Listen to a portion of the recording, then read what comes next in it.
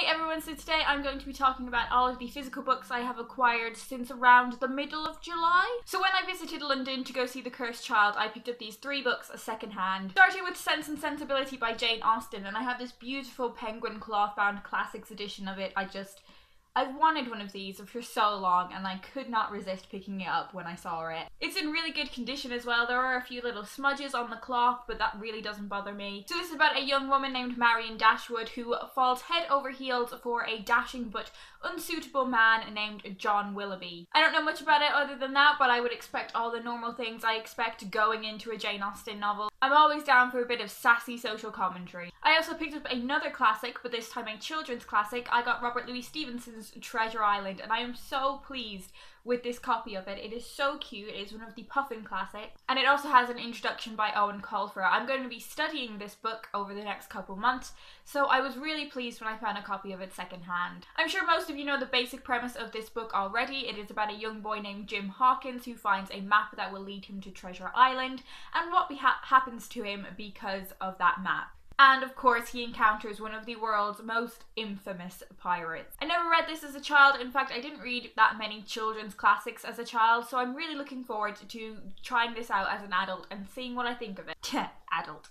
And I picked up The Green Road by Anne Enright, which was shortlisted for the Women's Baileys Prize. I read The Gathering by Anne Enright in my second semester of my first year of university, and I absolutely loved it. This takes place in a small town on the west coast of Ireland, and it follows one family. The matriarch of this family is called Rosaline, and her 4 children have moved across the globe. I think they are in Dublin, New York, West Africa, and Mali. She announces that she is going to sell their family home, and the family come together for one final Christmas in that home. I'm going to be reading a lot about Ireland and Irish identity over the next few months, so I'm really looking forward to picking this one up. And of course, while I was in London, I couldn't avoid Foyles.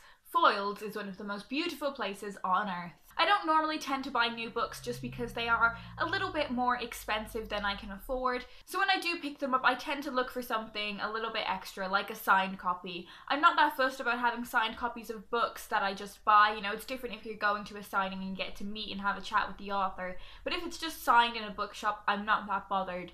But I want to get a little bit extra if I can when buying a brand new book. So the book I decided to get in foils was Rebel of the Sands by Alwyn Hamilton, and this is possibly one of the most beautiful book covers I have ever seen. Look at how shiny it is. So this is about a young woman who leads a rebellion in a desert, I think. It is a YA book, so I think it's kind of similar to a lot of YA books with a strong female character that leads a rebellion. So think The Hunger Games, the Red Queen trilogy, Divergent, that kind of thing. I've read a lot of these kind of books recently and I'm looking to take a little bit of a break from them. But I am sure I will love this one when I'm feeling a bit more in the mood for it. And of course, another book that I picked up fairly recently was The Cursed Child by J.K. Rowling, John Tiffany, and Jack Thorne.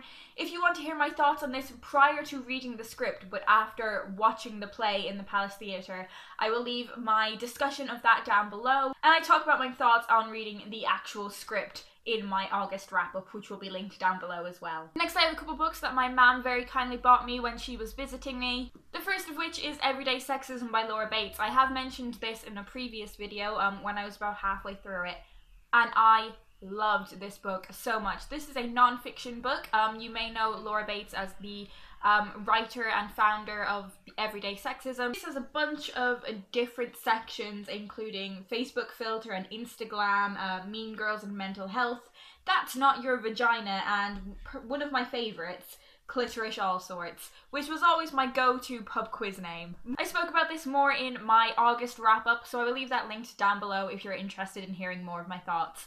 But I loved it. Next is another book that I've already read. In fact, I read it before my mother bought it for me, but I thought it would be really important for me to have a physical copy of it, and that is Asking for It by Louise O'Neill. I read this with Mel a few months ago, and I will leave the wrap-up where I talk about it down below. Not sure quite how long ago it was now. Was it July? Yeah, this is one of my favourite books that I've read all year. It is about a 17-year-old, I think, called Emma, who is raped. It is about rape culture and what it's like to be a survivor of rape. It's also set in Ireland, which is one of the reasons I want a physical copy of it. I think it will be really useful for me to have in the bibliography for my dissertation. I have another book coming up in this haul, which I bought because I thought it might be useful for my dissertation. And when I'm a bit further into the project, I may do a video talking about all of the books that I'm using in my bibliography, if you're interested. In fact, let's just talk about the other book that I picked up for my dissertation. I got Contemporary Irish and Welsh Women's Fiction, Gender, Desire and Power. This is a critical guide, and it is by Lyndon Peach. This is a comparative study of texts from the 20th and 21st centuries that are based in Ireland, Wales and Northern Ireland. I don't really know anything about this book yet. I just saw it secondhand and it was really cheap, and I thought it might be a good source for me to dip into. Quite similar to Girl Up by Laura Bates, I have another gender-based non-fiction book, and that is Girls Will Be Girls by Emer O'Toole, which is possibly one of my favourite book covers ever. Look how nice this is. This is about the performative nature of gender and what it means to act like a girl. It is about the gender stereotypes that are so deeply ingrained in our society and how we can bend the so-called rules of gender. I really want to get to this one soon because reading the Laura Bates book in my current emotional state was really good for me. So I hope I will get the same effect from Girls Will Be Girls. Next I have a YA book, and it is Faceless by Alyssa Scheinmel. This is about a young girl named Maisie who has her face burned in a terrible accident, and she has the chance to get a face transplant. This is about her living her life and adjusting to her life when she can barely recognize herself. I've not heard a huge amount about this book and I'm really intrigued. Burn victims is something that is quite close to home for me, so I'm hoping this will be a very well done and sensitive read. Next is a book that I picked up on a bit of a whim when I saw it at work, and that is Uprooted by Naomi Novik. Novik? I don't really know that much about this book. I have seen it floating around BookTube quite a lot, and some people have loved it and some people haven't quite loved it. I'll just read you the blurb of it since I don't know that much. Oh man, how do I say this name? Niska loves her village set in a peaceful valley, but the nearby enchanted forest casts a shadow over her home. Many have lost to the wood and none return unchanged. The villagers depend on an ageless wizard, the dragon, to protect them from the forest's dark magic. However, his help comes at a terrible price. A young village woman must serve him for 10 years, leaving all she values behind. Agnieszka fears her dearest friend Cassia will be picked at the choosing, for she is everything Agnieszka is not: beautiful, graceful, and brave. Yet when the dragon comes, it's not Cassia he takes. Ooh, this sounds really good! Oh man, I want to read this now. It has some really great testimonials from people like Ursula Le Guin, Cassandra Clare, Lev Grossman, Robin Hobb. I feel like I need more really good fantasy in my life. So hopefully I will enjoy this one. At work, I also picked up a very beautiful children's book that I've been seeing dotted around the place and have been so intrigued by because it looks so beautiful, and that is The Girl of Ink and Stars by Kieran Millwood Hargrave. This is about a young girl whose best friend goes missing to the forgotten territories of the island they live on, and she volunteers to try and help find her friend. She is a cartographer's daughter, so she knows a lot about maps and navigation, and she hopes these skills will come in useful in the search party for finding her friend.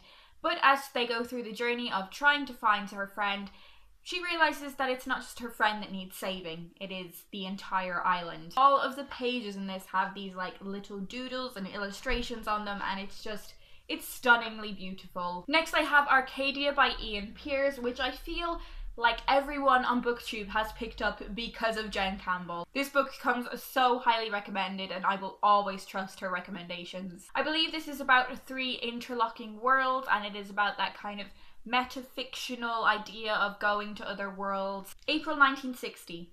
In the cellar of a professor's house in Oxford, 15-year-old Rosie goes in search of a missing cat, and instead finds herself in a different world. Anterworld is a sun-drenched land of storytellers and prophecies. But is this world real, and what happens if Rosie decides to stay? Meanwhile, a rebellious scientist is trying to prove that time does not even exist, with potentially devastating consequences. As the 3 worlds come together, one question arises: who controls the future? or the past. It sounds so wonderful. It is quite the chunky one, but I feel like I need to immerse myself in a really big book soon, so maybe I will pick this one up. Now I have these 3 parcels to open from the book depository, and I know what are inside these, and I know who sent them, and I'm very, very excited to finally open them. Start with this one. So I have Worcestershire's Teaching My Mother How to Give Birth, and this is a poetry pamphlet that I've wanted for a really, really long time. Worcestershire is a Kenyan-born Somali poet based in London, and I have heard so many good things about her work. I think this has a lot to do with Islam. I just heard that it is such a brilliant, brilliant collection, and that title appeals to me so much. Next package. This one is the Wordsworth Children's Classics edition of The Little Prince, which I have been so interested in reading over the past month or so. When I found out there was a Netflix adaptation of it, I thought I needed to read the book before I watched that adaptation. And every time I've mentioned it to anyone since then, they have just told me how much they cry. The Little Prince is a classic tale of equal appeal to children and adults. On one level, it is the story of an airman's discovery in the desert of a small boy from another planet, the Little Prince of the title, and his stories of intergalactic travel. While on the other hand, it is a thought-provoking allegory of the human condition. So the first of the 2 books in that package was Everything I Never Told You, and that comes very highly recommended from Joss from Squibbles Reads. Joss is another person whose recommendations I just always trust. And honestly, I picked this one up, 1, because I know it's a fantastic book, but 2, because it is a book that Joss really enjoyed, and I need to say thank you to Joss for her being a fabulous friend. And I thought reading a book that she has really, really loved would be a nice way to say thank you. And I hope she thinks the same. This is about a Chinese-American family living in Ohio in the 1970s. Lydia is the favourite child of Marilyn and James Lee, and they have very high hopes for her and what she can achieve. But when Lydia's body is found in a local lake, the family is sent into chaos. But when Lydia's body is found in a lake, the family go through a very turbulent time and their lives turn to chaos. Sounds like a very important Own Voices read, so I'm really looking forward to picking this one up. And finally, I have another book for my dissertation, and that is The Country Girls by Edna O'Brien. It is the early 1960s in a country village in Ireland. Kathleen Brady and her attractive friend Baba are on their way to the verge of womanhood and dreaming of spreading their wings in a wider world, of discovering love and luxury and liquor and above all, fun. With bawdy innocence, shrewd for all their inexperience, the girls romp their way through convent school to the bright lights of Dublin, where Kathleen finds the suave, idealised lovers rarely survive in the real world. This sounds so good and something I really need in my life right now, so I'm really looking forward to picking this one up very, very soon. And of course, I want to give a massive, massive thank you to Josh and everyone from the Literary Gladiators for sending me these after I won their giveaway. I am so grateful, and they have brought me so much happiness just opening them and receiving them, and I am sure they will be absolutely brilliant reads, all 4 of them. So they are all the physical books I have picked up since mid-July. This may be the last physical book haul for quite a while. So thank you very much for watching. If you have liked this video, do be sure to give it a like, and if you are new, maybe subscribe. It would make me very happy. And I will see you guys in a few days.